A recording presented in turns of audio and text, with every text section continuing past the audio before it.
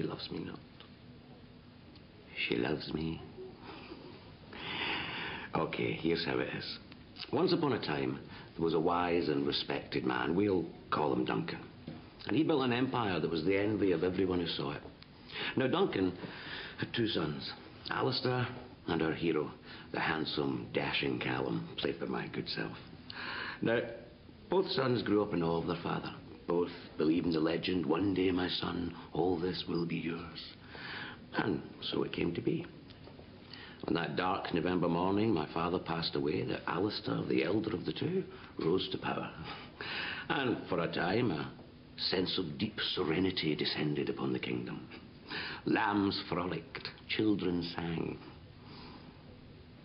But now is a very dark time for the family.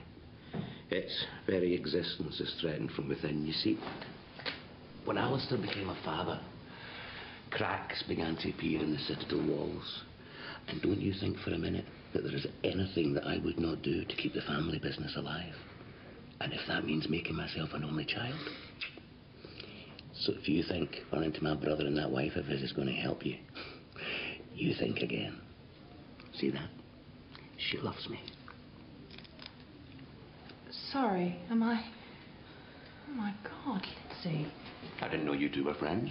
Nor should that be bosom buddies. How did this happen? I'm sure you two want to have a girly chat, you know? Make up, boys, that sort of thing. We'll have plenty of time to catch up later, please. Be my guest. Thanks.